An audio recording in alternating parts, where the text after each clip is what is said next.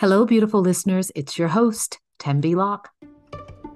Welcome to Lifted, a podcast that pulls back the curtain on creativity, resilience, and the extraordinary moments when everything changes. Nzingha Stewart is an NAACP Image Award-nominated director. A graduate of NYU, she started her career in music videos, shooting for artists like Common, Eve, Jay-Z, and 50 Cent, before going on to a successful career as a commercial director. She then transitioned to film and television, where her work includes the Emmy-nominated limited series Inventing Anna, Maid, and Little Fires Everywhere, as well as Grey's Anatomy, Scandal, How to Get Away with Murder, and Netflix's Tall Girl. She is the producing director and co-executive producer on From Scratch. Nzingha is someone who I admire deeply for her vision, her sublime creative sensibilities, and her leadership as a female producer. And of course, for her big heart. There is no one you'd rather have dinner with than Nzingha.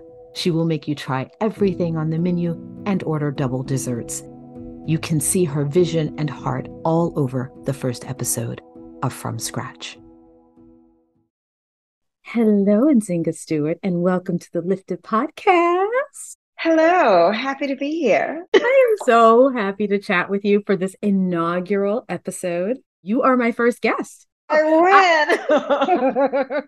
Well, I thought it would be such a joy. So this whole first season, I'm talking to women who are a part of From Scratch in the creative team. And to kick it off with you is like the absolute best, because you know how much I adore and admire you. And for our listeners, Nzingha and I met through From Scratch, which is one of the greatest gifts of my life, is being able to collaborate and work with you. And so I love the fact that we're going to get a chance to talk today about you and about the things that inspire you, but also a little bit about our show. So I'm very excited. I'm excited to talk about our show, about all the other things as well. But we've been pregnant for so long with it that I'm really excited to talk to you. I'm going to start with a kind of early formative question, because I really love learning about people's childhoods. And what I mean by that is that sort of early formative experience when you first knew, oh, I move through the world with a creative bent. I see the world maybe differently than other folks. That sort of artistic inkling. Did you have that early on in your childhood? Was that something you were aware of? Was it encouraged, cultivated? I had it early on in my childhood. I just didn't know it. I didn't know that it was different from maybe the way any other kid was. And maybe it wasn't. It just was my way. But I have tapes my mom made of me talking to imaginary people and animals and creating these huge stories for everybody from I was like 4. By the time I was like 8 or 9, I was writing these little plays, little religious plays, because I was very religious as a child and was the only kid in my family who was like that, but was very seriously religious.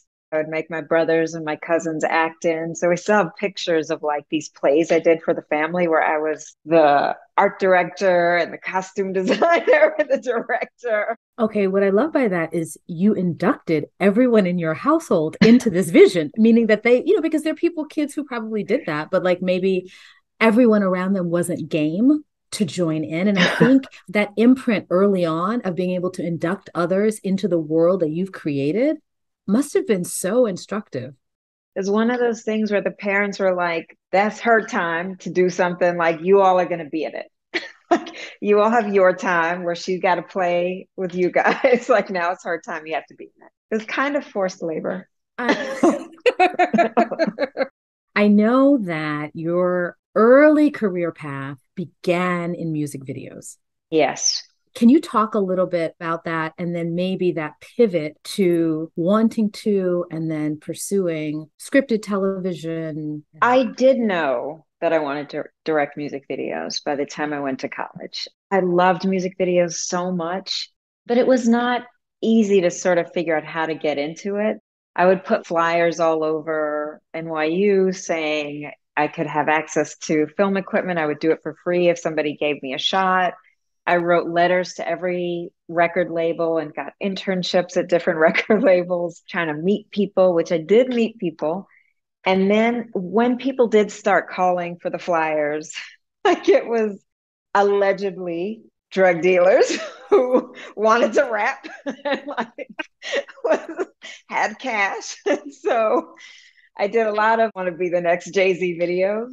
And then I did from the internships get to work with other directors. And I said, I write too. So I would write their treatments and they would be like, well, how do I execute this? Because it's in your head. And I would work on it with them.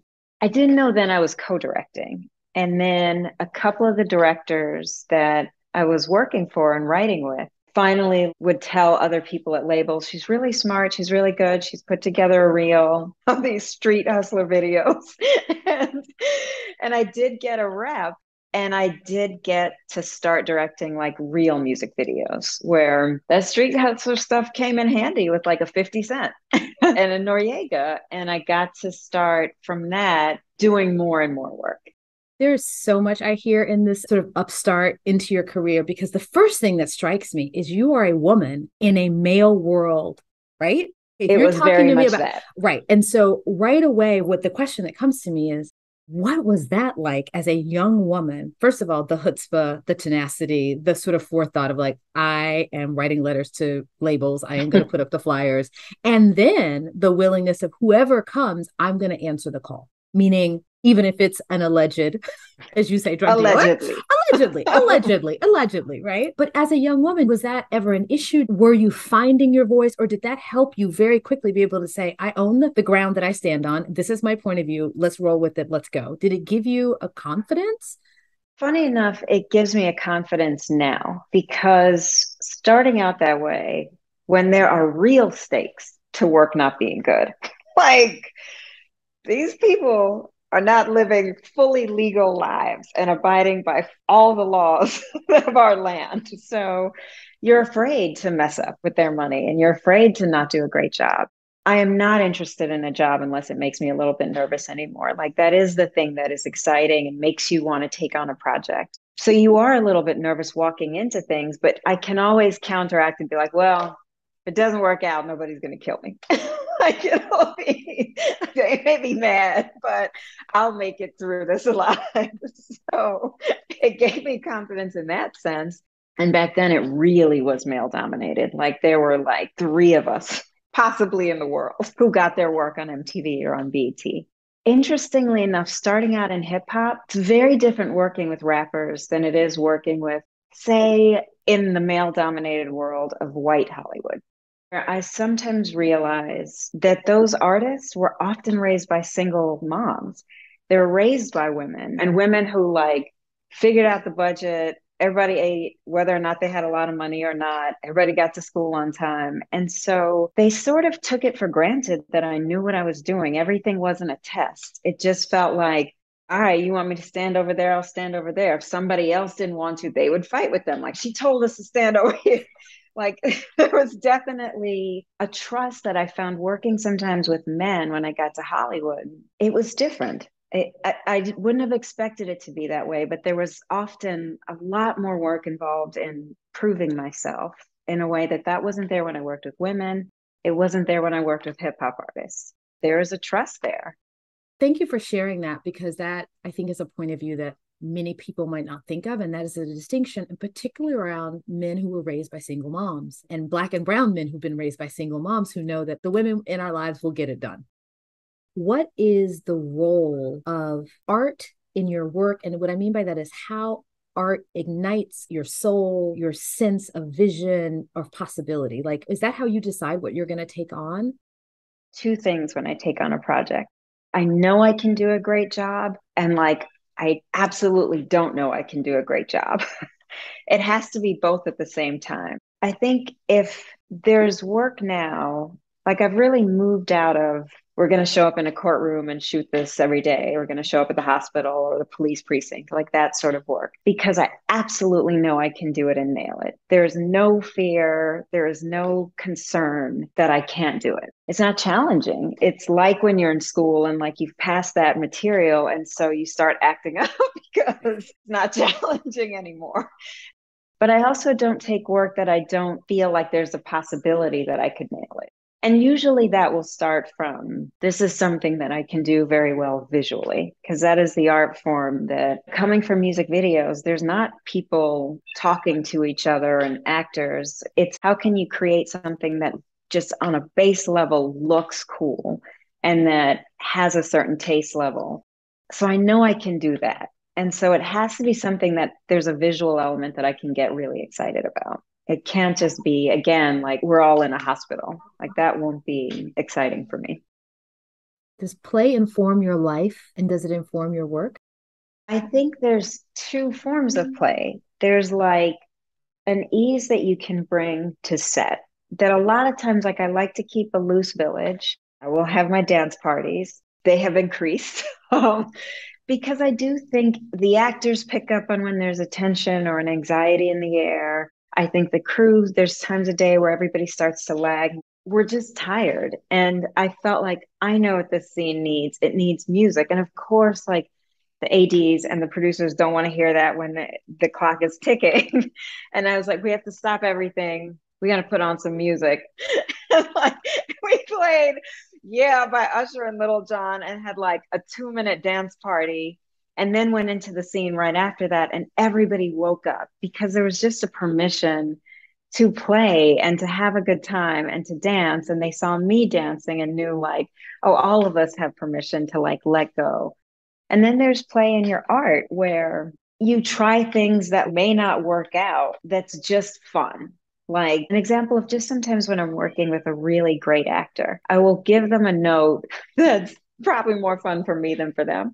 It's like getting a new car and like, I wonder if it can go this fast. Like that I just want to see if they can do it. And it's just fun. And it wakes up a scene sometimes, even if it wasn't the right direction. I just wanted to see what would happen if we threw that in there. Every once in a while when the pressure is on, I forget that. It's always a scene where I forget that is a tool, that play is a tool at my disposal, where I later on regret it and feel like I wish I'd remembered that. It sounds to me, actually, I know this from working with you. I've seen you do this. You are someone who follows your intuition a great deal. And I've seen you actually stop like on a dime and be like, something doesn't feel right. And you need a minute and you drop into something. I don't know what it is. And then you're willing to go left, even if everyone else is going right. Is that something that you have cultivated with intentionality? Is it just something you've happened upon? What is your relationship to your intuition, both in life and in work? I am a person who tends to learn things the hard way. And I have never learned easily when it comes to my work or to my personal life. I often will have to repeat a thing until I really get it, like, oh, don't do that. But when I learn it, I'm positive. Sometimes I'm strong and wrong, but I'm positive not to do anything else because I have finally gotten it. For example, with work, I will know if I don't have a scene and I will feel the producers and I will feel the ADs. And then the line producer comes over and it's just like a giant budget clock ticking behind me. And I just know when they're saying, you got it, it's there. I know when I can say, I promise you, I don't have it. We will regret this later on in the edit room if I don't go again. Because I know enough that once the lesson has been learned, I have to trust myself. And if my intuition is like really an alarm bell saying you don't have it, or saying, you've got it, that now I really listen to myself. And in my personal life as well, where if it's something that like I know not to do this, nothing will make me do it because I know this is going to somehow turn out to be another time I have to learn this lesson in a painful way. I definitely believe in what I call spiral learning. Like sometimes I'm going down on the spiral, but I'm I'm a learning spiral something in learner. order to go up. I've got to circle down and I've got to repeat that thing and then I'll go up again. And I think if we trust that about ourselves, and for me, it's the learning not to judge myself when I feel like I'm revisiting the same pattern again. Oh, okay. So let me trust that I'm meeting it at a different place. I'm a little more elevated, a little wiser. I'll learn something. And even if I have to circle back to it again, the lag time between it happening and me learning from it is shorter. Like it gets shorter every time. Yeah. And that's a value. I mean, some Yeah. of it is getting older, some of it is getting wiser and trusting, your intuition. Because this podcast is called Lifted, one of the things that I'm really curious about, especially with the wonderful, beautiful women in my life who are closest to me and with whom I admire so much, is like, what or whom has lifted you most in your life, would you say? I will say two things. One is music that I will often put on like whatever music I think a situation calls for. If I'm particularly afraid of something, I'll put on gospel music. If it feels like the vibe isn't right, I'll put on like some Bob Marley music. If I feel like afraid going into a situation, I'll put on like some Biggie and like amp myself up. And also when I feel sort of lost, gratitude lifts me. Every time I remember what are you grateful for in this moment, I do get a certain energy that like everything can feel lost. And then I'll just remember, well, this problem you're having now is because a prayer was answered. And and so now you're in a situation to have this big problem because a prayer was answered. Like, be grateful for that. And that will lift me. I love that answer. And I am reminded of something you said early on. You wrote these religious plays when you were a child, right? And you talked about having a prayer that's answered. And now it's like, oh, there's an obstacle, but it's the result of something I asked for that I received. And I remember being on set with you. I would see the things that weren't in flow. I would turn to you, and invariably, what you would say is, I worship a God of yes and. Somehow we will find a way. It's not an either or, it's a yes and. And that was a shift for me. Talk about something that lifted me in those moments when you would say that. I'd be like, okay, hold on. Here's a reframing. Yes, there is this obstacle, but there's a yes and. So, okay, that's happening. But also, how can we work with it? That was a really wonderful pivot. So I thank you for that. Well, that came from a good girlfriend of mine who who would say that in situations that she should have been making choices. She would be at an expensive restaurant and she would be like, lobster or steak? Honey, I serve a God of and. And I'm like, God does not need to spend $500 on dinner. What? Somehow it still was always fine at the end of the day. And I absorbed that lesson that, like, it doesn't have to be either or. We serve a God of and who can be like, you can have both things, you can have everything. And that is a possibility that I don't know that women often give themselves a grace of considering. Oh, I can actually have all these things that I want at the same time, and that'll be okay. Especially Black women and women of Yeah. color. Our mothers didn't model that for us because the opportunities were closed to them or it felt, too much. So I definitely like that was a gift to me. And sometimes I'm in a situation whenever I feel really like limited and I find myself in a limited mindset, I try to reframe and say, okay, what is the possibility here? Because possibility is always sitting right by side your perceived limitation. It doesn't mean everything will happen, but at least opening yourself up to the possibility that there is a possibility here shifts something. Yeah. I also think we're used to, we have to make choices, is what we've sort of, like you said, what we've learned from our mothers and our circumstances and our family structures. We've already told ourselves, I have to choose. When it's like, no, you actually can have lobster and steak. It's called surf and turf. That meal exists. Like, But so, it can happen. yes, it does exist. And we have already told ourselves no. Would you say that spirituality or religion plays a role in your life today in terms of how you move through the world? Absolutely. Not so much religion.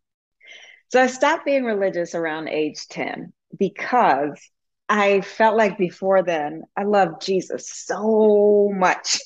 Like it was just, I was changing the words to songs on the radio to make them gospel songs.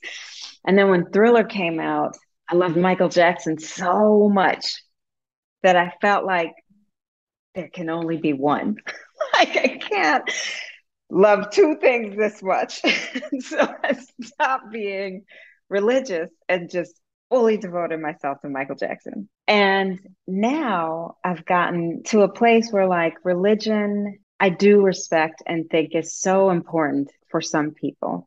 My husband is Muslim and is a devout Muslim and does all of the things that you do. Doesn't eat pork, doesn't drink alcohol, does Ramadan. And that structure is such a sacred space for him that whenever he's feeling sort of in a spiral anywhere in the world, if he goes to mosque, he feels recentered. And I remember in episode 2, There was a scene where Amy takes Lino to the sports bar to see soccer because she remembers like that is something that in his part of the world he would do. And it recenters him because it's something that's familiar and of home to him. And I had such a similar experience with my husband when he moved from Morocco to the United States. And he was having just a rough time adjusting and felt lost, and I had all my friends and support, and he was alone in this very different world. That one day we were driving, and I told him I wasn't going to tell him where we were going. It was a surprise. And we pulled up to a mosque, and he practically ran out the car. Again, I'm not religious, so I stayed in the car.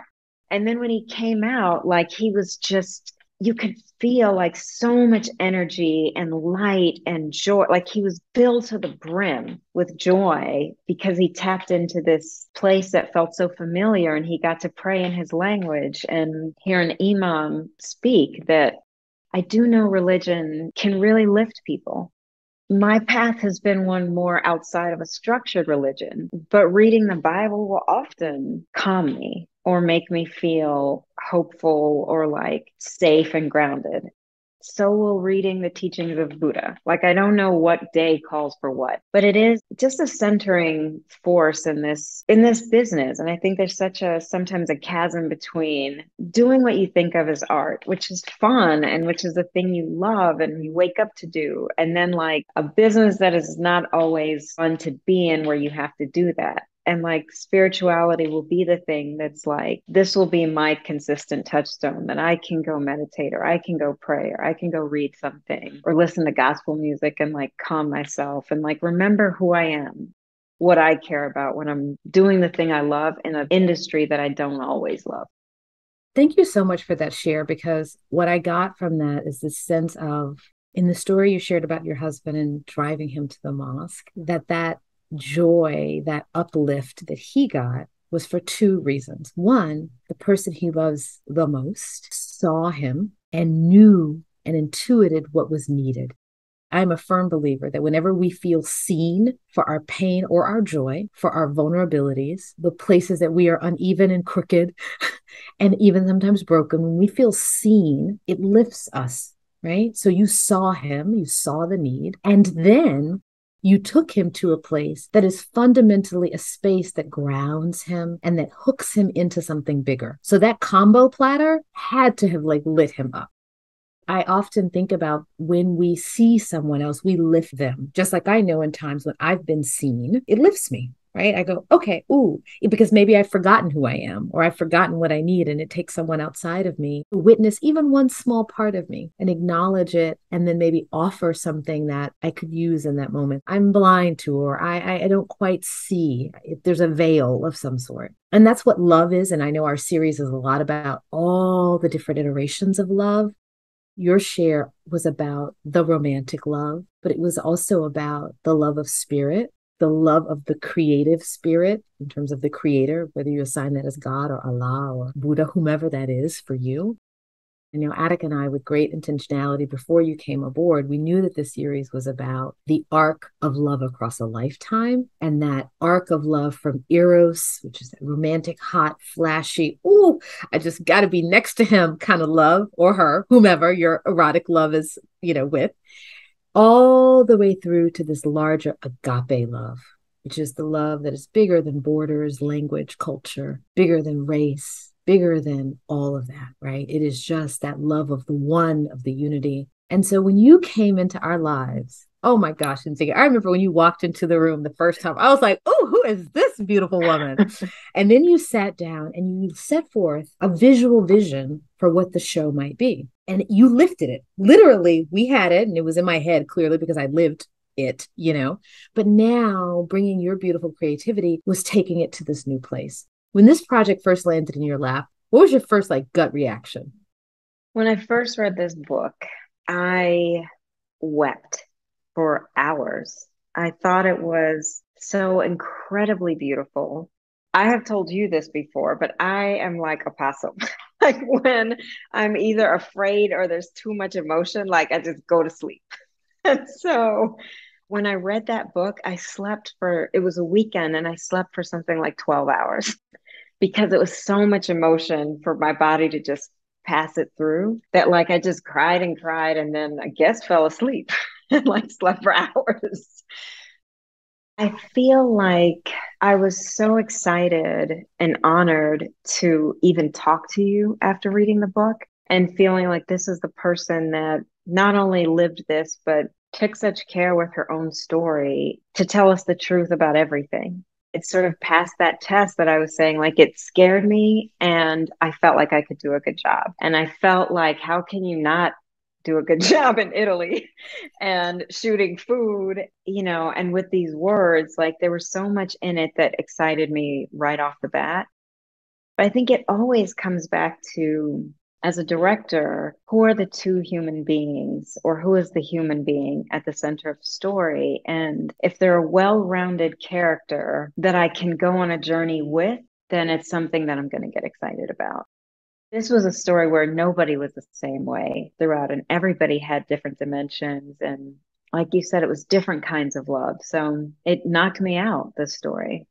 You were very clear early on with this pilot that not only were we bringing the audience into this world that we're creating and we're starting this journey, right? This is the moment that you're going to meet this character at an inflection point in her life where everything that happens in this pilot is going to forever change the course of her life. We all knew that.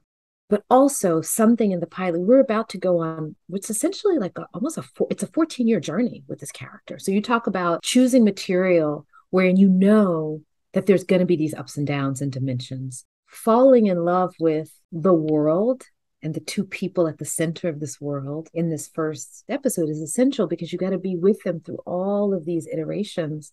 Was there a scene in the pilot that you were like, I really feel like if we have this, the audience is with us? Or was there something else about the pilot you thought, if I bring this to the pilot, I will feel good and I know it will also lift the show? I knew that the scene in the restaurant had to work. And I felt like it wasn't a scene about dialogue. The two scenes in the restaurant I knew had to work and had to anchor the show because there were so many metaphors in the book and in the script. Every episode is titled something to do with food.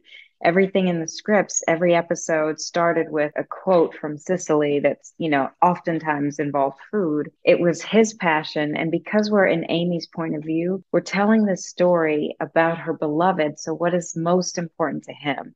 And it's food.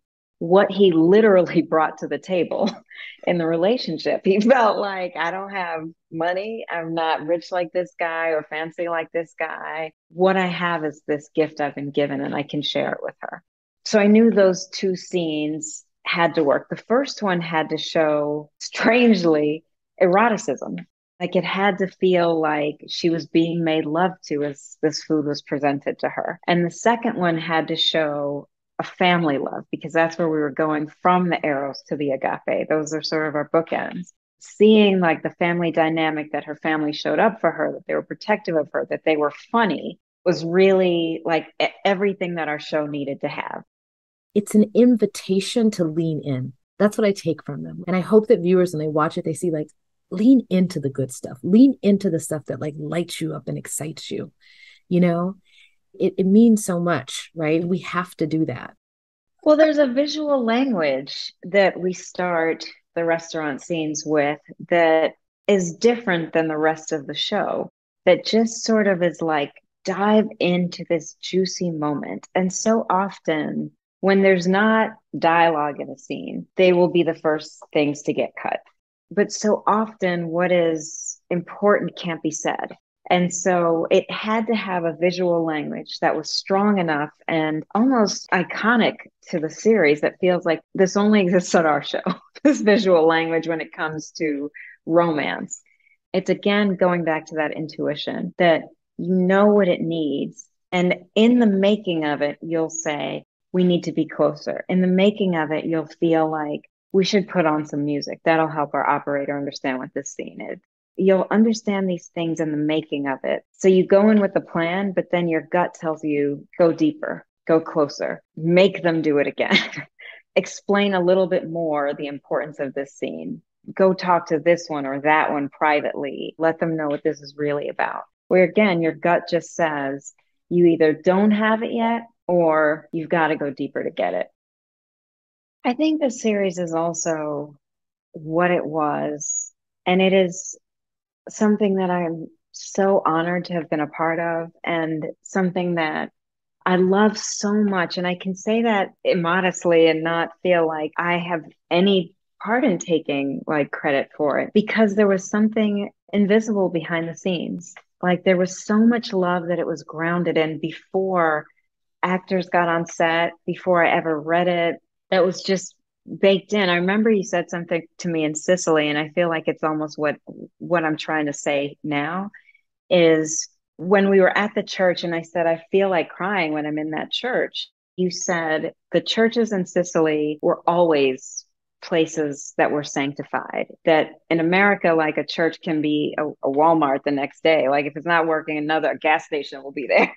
But in Sicily, this would have been a basilica before that. It would have been a mosque before that. It would have been an Orthodox church before that. Like that, this ground has always been sacred. Somebody knew there's something here before even the stones were laid, that no matter which religion comes in, it will stay in that spot. And that's how I feel about this series. Like that love is so central and such a basic thing that no matter who comes to it, it finds its way up through the work. Thank you. I completely agree. And I feel like that's the gift. When we set out to do this, we didn't know if that would be the case. We hoped. And every day we woke up with our open hearts and best intentions and inviting and inducting everyone into the love that was at the core. And then spirit showed up and made it happen. I mean, I can only say it as straightforward as that, because there were many days where there was nothing logical about the magic that was happening. It was just an alchemy. I think that comes through on the screen. Do you have in your own life your own from scratch moment? And what I mean by that is a moment where you find yourself in a place that you didn't expect, where life is asking of you something maybe that you don't think you can do or haven't done before, and you have to begin again or start from where you are. Yes, it happens almost every 5 years. Again, I'm not sure. Whenever change happens in my life, it's usually with a finality. It is usually like, this is no longer happening at all. And it's, with music videos, it happened. And it was just a moment of like, there's not a phasing out. It just is like, that will never happen again. And I love music videos. So it's heartbreaking. But it just, like, I just knew one day, like, now that's done. I'll never get another job doing that. But there have been often moments with relationships where in the past I could let a bad relationship go a long time. And then there will just be a point where it just stops for me. And I'll say, like, that will never happen again. Like I said to you once, that thing in the Bible when God told Moses, these Egyptians you will never see again. These ones who you had to go through the Ten Commandments, the 10 plagues with, you have passed that test. You will never see them again, not ever. Mm-hmm. And that does usually come with a mourning and a grieving. There are things deeper than music videos that I'm not mentioning, but they will come with a mourning period and a sort of closing in on myself to let it pass and to like grow a new shell. And then it's on to something that's totally different. And then there's that like being afraid again and like, but we got to do this new thing. We're going to see how that works out. And it happens in my art where it'll be like, and now we're completely done with episodic television. And I've learned so much and I've loved it so much. And I've gotten to work with such great actors and such good episodic TV. But there's a moment where it feels like there's such a specificity in like limited series and features that like I'm being called to this. I don't know if I would be as useful in this other space anymore. Like it's time to do something else. But it always comes with a sort of sadness and a like molting in before the new thing happens.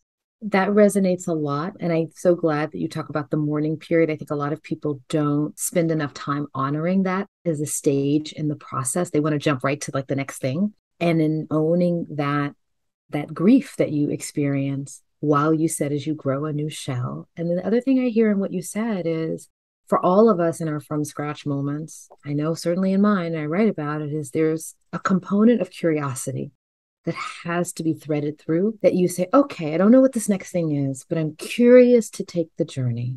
I'm curious to see what will come. I'm curious to see how my life might be lifted by trying something new. That's what I hear in your share. I think the number one element of a life well lived is curiosity, because it is sort of a nudge from your guardian angels, your ancestors, like whoever. It is a nudge that there's something here for you. It can be walking down the street and you see something and think, I wonder why that's like that. And then you dig into it. The next project that I'm going to work on is a screenplay that I wrote because I was just curious about these girls who ride motorcycles in Morocco. And like, that's so interesting to be like, all these girls here ride motorcycles. And then you dig into it and you ask questions, and there's whole cultures that girls don't do that. And like, all of them do that here. All my nieces did. They're like 16. Like, there's always something for you on the other side of curiosity. Even if it's not in the moment, later on, you will have a reason to recall that fact and it will be like a little present. But if you don't go beyond that initial thing, if you don't investigate any further, you miss out on a gift that was meant for you and sent specifically to you. Thank you for that. That is a beautiful, beautiful way to close out this conversation, a gift that was sent to you. I think people will remember that and hold on to that. I know I will, as I think about the things when, because you're right, when something catches your attention, it's landed for you in your consciousness for a reason. Keep the door open. I loved this conversation with Nzingha, specifically what she says about living a life of curiosity, that there is always something for you on the other side of it, and that if you investigate it, you'll find the gift that was meant for you and sent specifically to you. That makes me feel lifted. Lifted is developed, written, and produced by me and my one-woman producing team, Celia Cates. It is edited by Jamie Moss.